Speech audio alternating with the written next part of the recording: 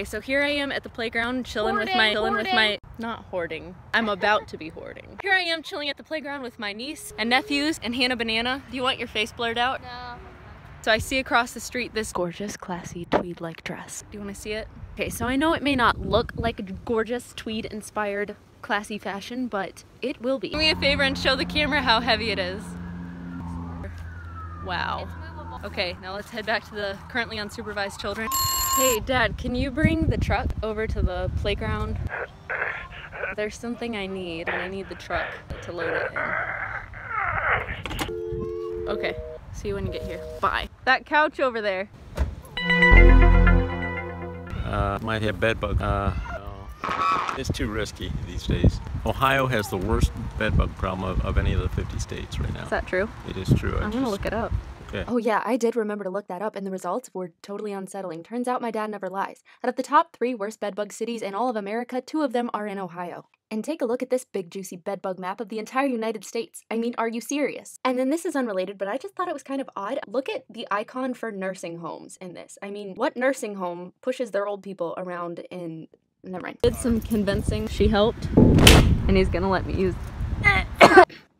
cookie crumbs in my throat. Now it is time to harvest the materials. Make sure you are protected just in case there are any foreign bodies on the couch. Obviously this is hard for me because I don't want to cut it up because I've grown attached to the image of this couch on my porch. It's like a classier version of a porch swing, but... What? I want another cookie.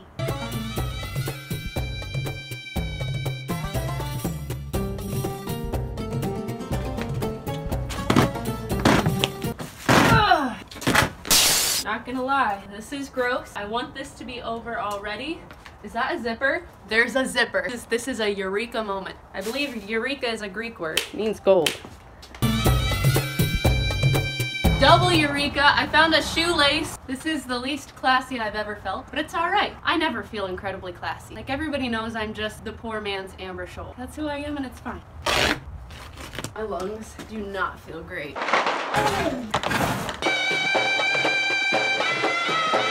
I'm having trouble breathing and I'm pretty sure my sewing scissors are ruined. So I'd say that was a success. I was hoping you'd laugh, Mom. Now we are going to take that bag of goodies to the laundromat and wash it because... So before I wash it, I gotta pick off all the little fluffs. So Shelby's helping me.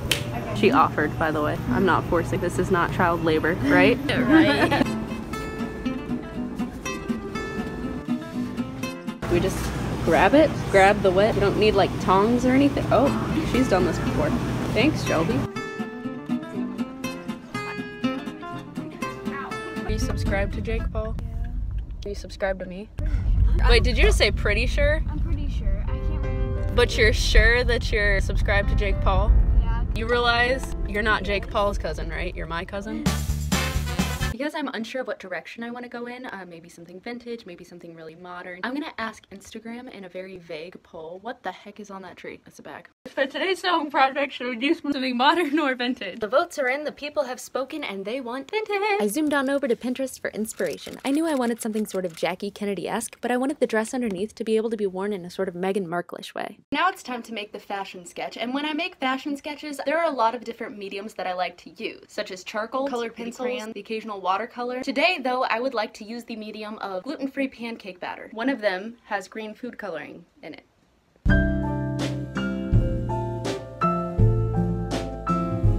It's helpful to make a few different prototypes, like I did here. Now, pick your favorite. I'm definitely digging this one with darts and buttons, so I'm going to make that. Once you've chosen your favorite, you have to commit it to memory. You can do that by 1, taking a picture, or 2, eating it. It's no wonder that designers and scientists alike swear by eating your designs. What happens is, while you're digesting, it sends flexator neurons to your brain, firing new synapses in your prefrontal cortex. That causes futuration of the amygdala. And when the futuration neurons combine with the carbohydrates, given tax withholding, it causes nearly a rupture in the creativity section of your fusiform. I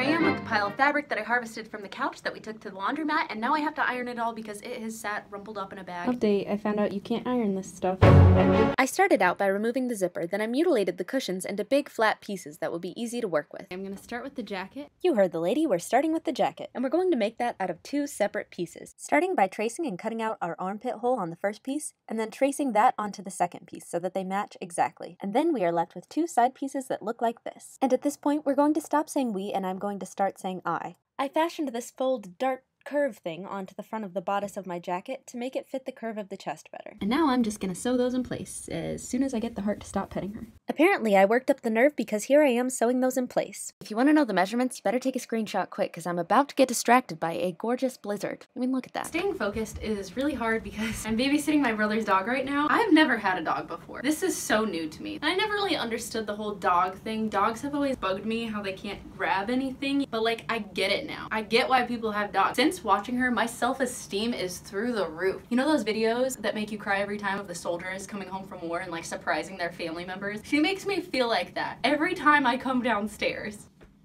Hi! I'm going home. Good morning!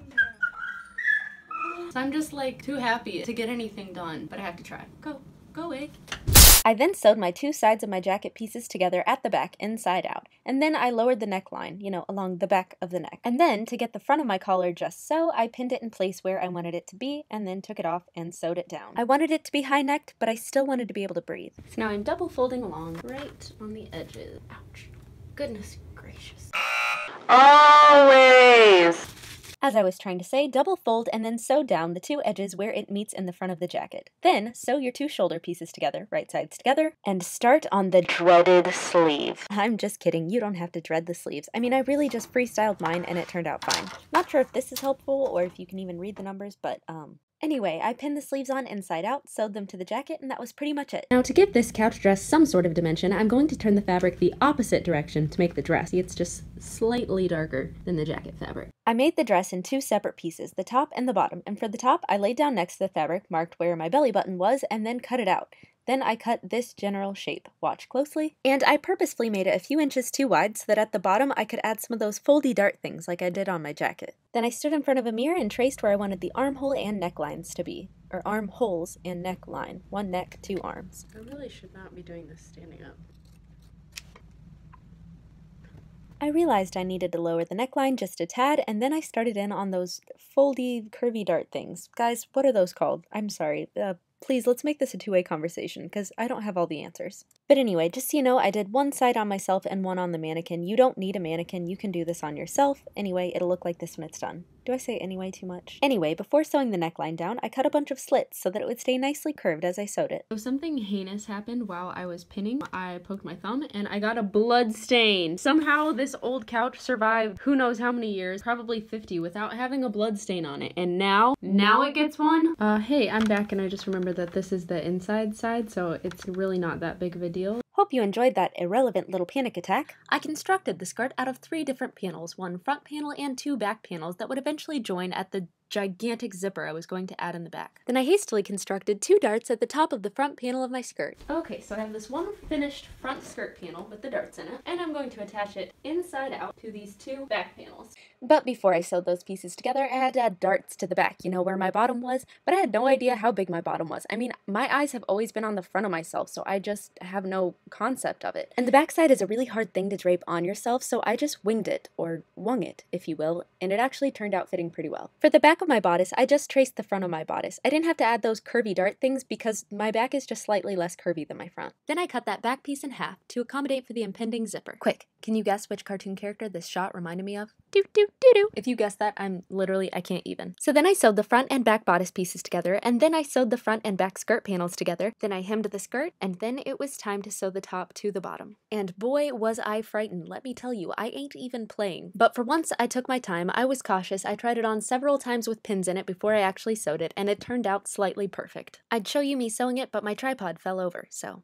Sewing the zipper was a little tricky because, as you can see, it's all ripply and janky from, we're guessing 50 years of use. And the fabric around it was so thick that it broke my needle, but you know what? It was okay because I was able to find a replacement needle. Then I continued to happily sew to my heart's content with the end of my project in sight, when that darned hoodlum of a zipper broke my replacement needle. That's right, 2 needles broken within like 12 minutes. But God is good, and I was able to find another replacement needle. If your mind is racing in anticipation of finding out what I'm going to do with these metal studs, well, they are for purposes of bedazzlement. So these are all just slightly a different color, and they look kind of old and nasty, so I want to glaze over them with some of this. But firstly, what I'm going to do is I'm going to prep them all. I'm going to just take that. After prepping them, I gave a paper bag more piercings than a 2007 Scene Kid and then spray painted all the tacks. Once they were all evenly gold and shiny, I embellished my jacket with them. Now, if you're not up to date with your tetanus shots, or if you just have some weird aversion to pain, you can make it so you don't poke yourself with these by putting hot glue over the pointy part of the nails on the opposite side. I also hot glued several broken stud heads to the straps of my dress. Then I made my Jackie O styled pillbox hat using a strip of interfacing and a cardboard cereal box. I pinned my strip into a circle, then traced the circle and cut it out. Then I traced that circle onto my fabric and I glued the whole darned thing together. If the cereal box you used has a recipe on it that you would like to try later, make sure you face the recipe towards the inside of the hat that won't be covered with fabric. I glued this clear plastic comb into the middle of my hat, but you don't have to do that if you're better at balancing things on your head than I am. Then I embellished it with another little piece of fabric and those 2 buttons, and then...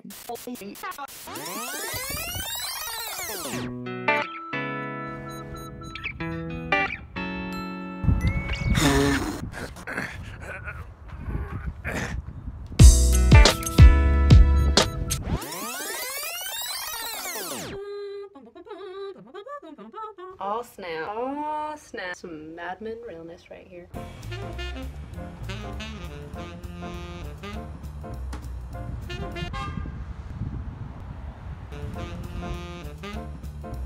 Okay, look how literally perfect this couch fits right between these 2 columns. Once my dad sees this, he won't make me take it to the dump. Oh no.